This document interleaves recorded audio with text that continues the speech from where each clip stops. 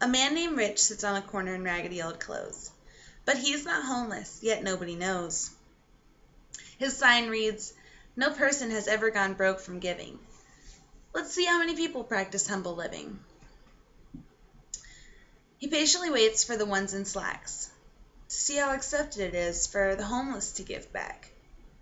As they approach, it's time for the test, and Rich hopes they don't think that they're better than the rest.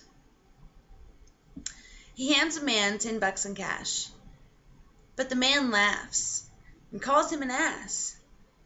"I could buy you," says the man. "I don't need your helping hand."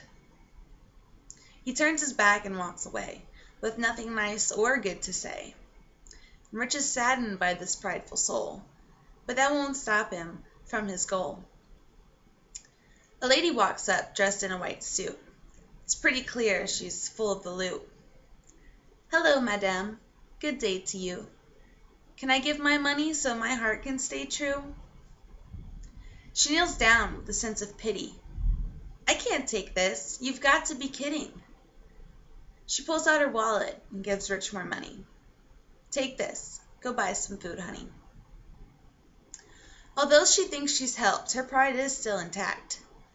And it's apparent that to her, Rich has more to lack. But Rich is wealthy in his soul and does not suffer from the empty hole. He flags one last man down, wishfully thinking he won't make him frown. He offers his money yet once again, but this time the man accepts and shakes his hand. This is a great message that you give. For many hearts you will mend.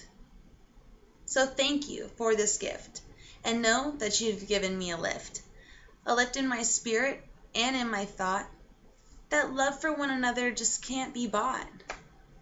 So Rich is planting the seed of giving and of love, and eliminating the feelings of being above one another and better than each other, because we're all equal, every person, every people. Rich, poor, white or black, we need to have each other's back.